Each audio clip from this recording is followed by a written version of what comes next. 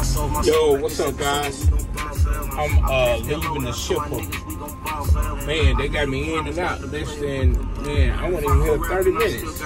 But anyway, what I'm doing is, you know, when you leave from here, you gotta make sure everything is legit. So much as your paperwork, you gotta check it and make sure, like that right there. You got to make sure that this matches your receiver matches to where your dispatcher told you to go. Then another important thing is you got to make sure your seal is correct, because you don't want to pull up over there and then your seal all wrong. So I'm gonna check my seal. It say 891483.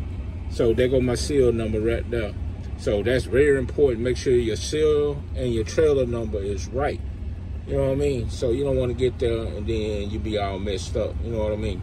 But anyway, it looked like I'm pretty light. Let me see.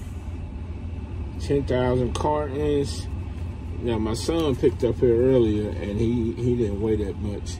But anyway, I'm gonna still scale it anyway, because it can say one thing and then, man, when you get up to that scale and it say something different, you know what I mean? So always check your weight and make sure everything good.